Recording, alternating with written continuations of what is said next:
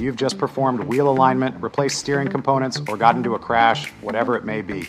Make sure to calibrate the steering angle sensor, and I got this incredible Innova 7111 scan tool that can get it done for you in the blink of an eye. Let me show you. And we will do that right now. Here we are, workshop tools, steering angle sensor, or calibration is going to be at the very bottom. Check this out. I'm going to hit this, and you guys are going to see all those lights turn up on the cluster, so it is interacting with my vehicle. Okay, cool. So this function resets the setting value of ECU and SAS to 0 set. Perfect. Perform this function, we replace the sensor or performance zero column. Anyhow, straighten the front tires. I am in the center position.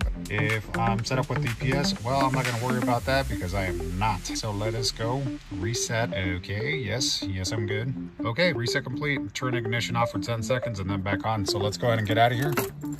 So everything is off. And there you have it. I'm back on. Okay, thank you very much. Let's get out of here. And boom, there we are, right on back to the beginning. Anyhow, I just wanted to show you guys how quick and easy that was.